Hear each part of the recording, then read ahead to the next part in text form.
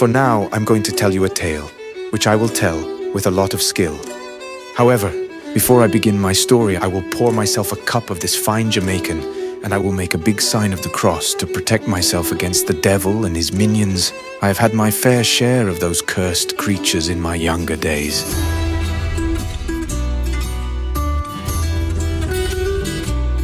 If I was a little rough in my youth, I no longer make fun of religious matters. I go to confession regularly every year, and the story I'm about to tell you happened in those days when I feared neither God nor devil.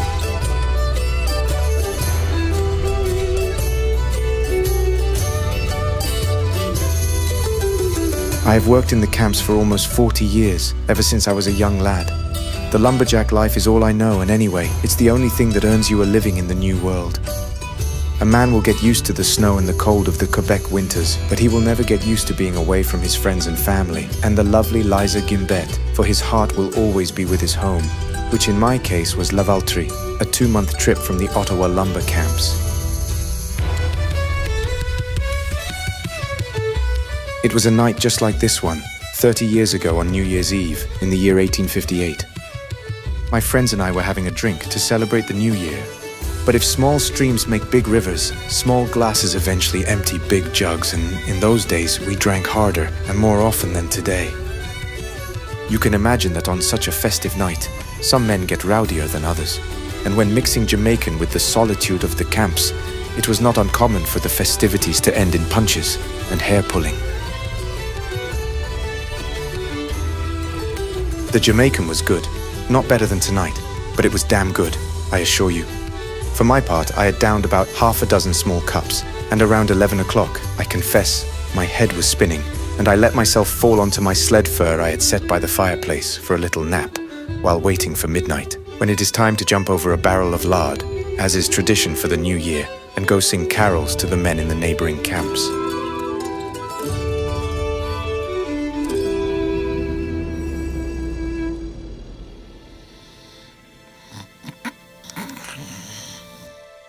I'd been sleeping for quite some time when I was roughly shaken by the chief lumberjack, Baptiste Durand.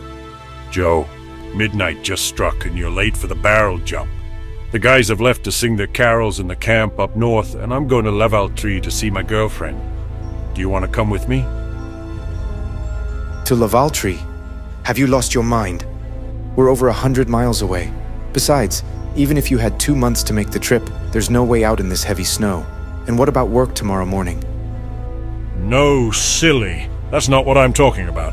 We'll make the trip in a bark canoe rowing, and tomorrow morning at 6 o'clock, we'll be back at the logging camp. I understood. Baptiste was suggesting that we take the Devil's Canoe through the skies and risk our eternal salvation for the pleasure of going to see our loved ones back in the village. It is well known that in the camps, some godless men like to make pacts with the devil and risk it all for an easy fix to their solitude. My mother had warned me, but it is true that I was a bit of a drunk and a debaucher in those days, and that I wasn't particularly concerned with religion. However, the idea of selling my soul to the devil was beyond what I was willing to do. Come on, you chicken! You know there's no danger. We just have to go to Lavaltrie and come back in 6 hours. You know that with the flying canoe, we can cover at least 50 leagues an hour when we know how to handle the oar like we do. Yes, all of that sounds good, I agree. But one must make a deal with the devil, and he is an animal that takes commitments very seriously. A simple formality, Joe. The deal was a simple one in appearance. All we had to do during our voyage was not utter the name of the Lord or his Son, nor touch a cross or the roof of a church, and be back before the crack of dawn, and in exchange, the Dark One would take us wherever our hearts desired in our barkwood canoe. Come on, let's go. Our companions are waiting for us outside, and the canoe is ready for the journey. Still half asleep, I let myself be led out of the cabin, where I indeed saw the rest of the men waiting for us, paddle in hand. I admit that I was a little unsettled, but Baptiste, who was well known in the camp for not having been to confession for 7 years, did not give me time to sort myself out.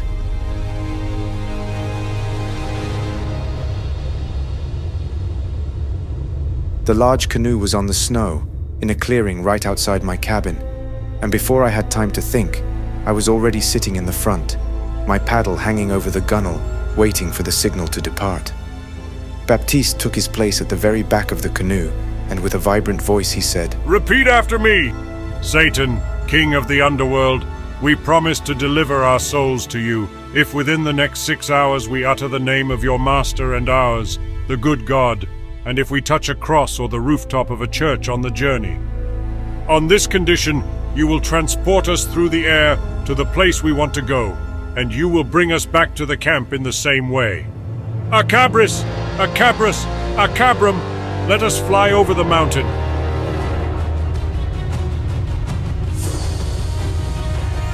We had barely spoken the last few words when we felt the canoe rise into the air to a height of 500 or 600 feet. With the first strokes of our paddles, the canoe shot forward like an arrow, and it's safe to say that the devil himself was carrying us away. We were moving faster than the wind. For about a quarter of an hour, we sailed above the forest without seeing anything other than the clusters of large black pines. The night was magnificent, and the full moon illuminated the sky like a beautiful midday sun. Soon, we spotted a clearing in the distance. It was the Gatineau River, whose icy and polished surface sparkled beneath us like an immense mirror. Then gradually, we saw lights in the houses of inhabitants, then church steeples that gleamed like soldiers' bayonets. We passed those church towers as quickly as telegraph poles when traveling by train, and we continued to speed along like devils, jumping over villages, forests, rivers, and leaving behind us a trail of sparks.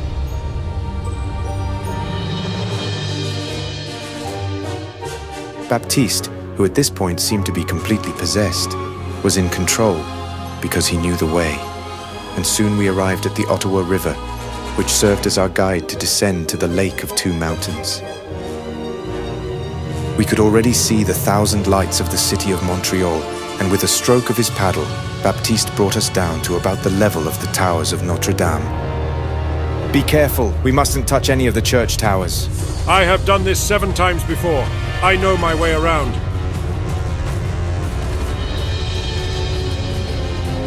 Then I began to count the church towers, those of Longue Pointe, Pointe-aux-Trembles, Repentigny, Saint-Sulpice, and finally the 2 silver spires of Lavaltrie, which towered over the green tops of the large pine trees on the estate.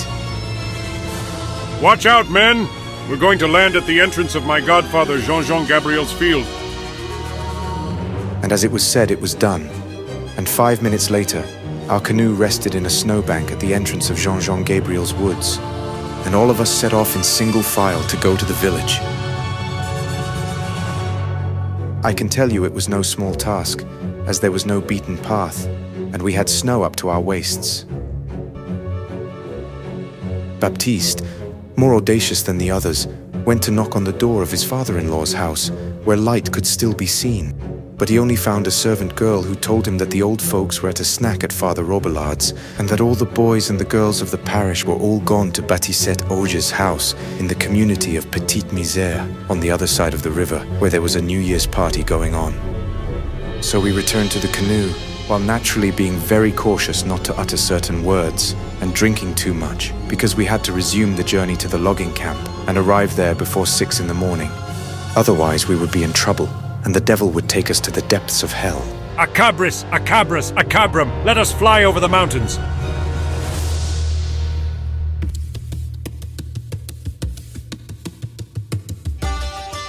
As we were walking the empty streets of Petite Misère toward Batissette's house, we could already hear in the distance the music and the people singing songs for the new year. As we came closer, a warm feeling started to take over me, and the excitement of seeing my friends and loved ones again took over, and I couldn't wait to see my sweetheart Lisa Gimbet and have her dance the rigodon with me. Before reaching the doorstep, Baptiste warned us one last time. "Now, no foolishness, boys. Watch your words and make sure to keep from drinking too much. We only have 2 hours and we must keep our part of the deal with the Dark One." As we knocked on the door, Batissette's father himself came to open, and we were warmly welcomed by the guests, whom we almost all knew. Of course, they bombarded us with questions. "Where are you coming from? I thought you were still in the logging camps. You're arriving so late. Come have a drink. Come. Baptiste, the smooth talker that he was, managed to dodge the questions and assured our hosts we would explain everything in the morning, but that for now we were hungry and thirsty, and we wanted to dance. I had already cast my eye on Lisa Gimbet, who was being courted by the little Bois-Joli from Lanoraie. I approached her to say hello and ask for the pleasure of the next dance.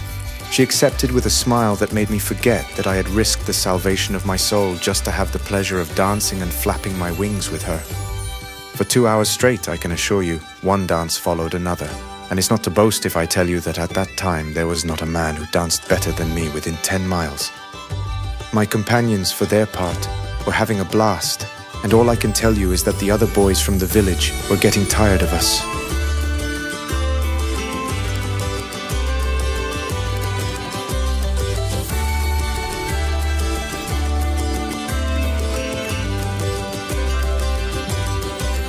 I thought I saw Baptiste approach the buffet where the men were occasionally taking swigs of white whiskey, but I was so busy with my partner that I didn't pay much attention to it. It is only when one of the other men tapped me on the shoulder and pointed that I saw Baptiste stumble and fall over, as the others were cheering him on. Immediately my eyes looked at the clock, and I saw that it was already 4:30 and we had missed our departure time. I ran and pulled Baptiste by the arm, signaling to the others that it was time. We left the dance like savages without saying goodbye, not even to Liza, to whom I had promised one last dance. As we stumbled in a hurry towards the clearing where we had left our canoe, I clearly saw that Baptiste had had one too many drinks. This was a problem, because he was the one who was steering us, and we only had just enough time to get back to the logging camp by 6 in the morning, before our souls belonged to the devil.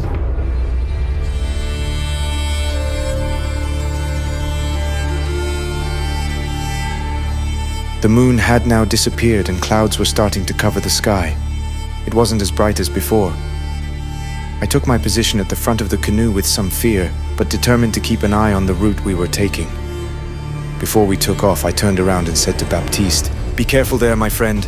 Head straight towards the mountain of Montreal as soon as you can see it." I know what I'm doing, and mind your own business. Acabras, acabras, acabra. Let us fly over the mountain. And off we went at full speed, but it immediately became evident that our pilot no longer had a steady hand, as the canoe was making alarming zigzags. We passed no more than 100 feet from the church tower of Contrecoeur, and instead of heading west toward Montreal, Baptiste made us tack toward the Richelieu River. We flew like a bullet over the mountain of Belloé, and it was not more than 10 feet that the bow of the canoe missed crashing into the large temperance cross that the Bishop of Nancy had planted there. "To the right, Baptiste, to the right! You'll send us straight to the devil if you don't steer better than that!" Baptiste instinctively turned the canoe to the right, heading towards the mountain of Montreal, which we could already see in the distance. By now, the fear was beginning to twist me up, for if Baptiste continued to lead us astray, we were as good as cooked pigs grilled after the slaughter. And I assure you that our downfall didn't take long to happen, because as we were passing over Montreal, Baptiste lost control, and in no time, the canoe sank into a snowbank on the side of the mountain.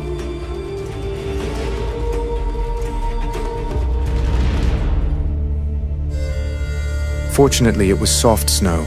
No one was hurt, and the canoe wasn't broken. We had barely gotten out of the snow when Baptiste started swearing as if possessed and declared that before heading back to Gatineau, he wanted to go down to the city for a drink. There was no way we were leaving our souls to the devil, who was already licking his chops at seeing us in trouble. I turned to the other men, who were as afraid as I was, and said, "Tie him up, boys!" We all pounced on Baptiste, and without hurting him, we tied him up like a piece of sausage and put a gag in his mouth to prevent him from saying forbidden words when we would be in the air. We placed him at the bottom of the canoe, and then we set off again at breakneck speed, because we only had an hour left to get to the Ottawa camp. I was the one steering this time, and I assure you I had my eye open and a strong arm. We raced up the Ottawa River like a whirlwind until we reached Pointe-à-Gatineau, and from there we headed north towards the camp. We were only a few leagues away when that animal Baptiste wriggled free from the rope with which we had tied him up, ripped off his gag, and stood up straight in the canoe, gesticulating like a hanged man and cursing in a way that made my hair stand on end. What did you do to me, you bastards? I'm in charge here. I'll show you. There was no way of fighting back without risking falling from a height of 300 feet. And then, to every man's horror, in his fit of rage, Baptiste uttered, God damn all of you! "Baptiste, no!" The situation was terrible. Fortunately, we were approaching our destination. But as Baptiste swung his paddle at me one more time, I made a false maneuver, and the canoe hit the head of a big pine tree. We all went tumbling down, falling from branch to branch. I don't know how long it took me to get down because I lost consciousness along the way, and my last memory was that of falling into a bottomless well. Around 8 o'clock in the morning, I woke up at the bottom of my bed in the cabin, where the lumberjacks who found us unconscious, buried up to our necks in a nearby snowbank, had transported us. As I looked around the room, I saw the other men, but not a trace of Baptiste Durand. The man who had outsmarted the devil 7 times before had finally ended up in the depths of hell. At least the devil had not taken us all. Needless to say, I did not rush to deny those who claimed to have found me and the other 4 men all drunk as skunks, trying to sleep it off in a snowbank nearby. They had no idea, and for a long time I kept what had happened a secret. After all, it's not very dignified to have almost sold your soul to the devil, and it was only many years later that I told the story as it had happened. Poor Liza Gumbet, she had waited for me to return that night. I left her heartbroken. It is not a surprise she ended up marrying the little Boisjoli, and she didn't even invite me to the wedding. All I can tell you, my friends, is that it's not as funny as you might think to go visit your sweetheart in a birch bark canoe in the middle of winter, especially if you have a damn drunkard trying to steer. But if you youngsters ever find yourself in a flying canoe, make sure it's on a night where the owls are gathering for their Sabbath, as it is said the devil watches you through their eyes. I really hope you enjoyed this episode of the Mystery Library. A big thank you to all of you who subscribed, and if you would like to support me, leave a like on this video and share it with your friends. Let me know in the comments which story I should do next. Until next time, stay wondrous, my friends.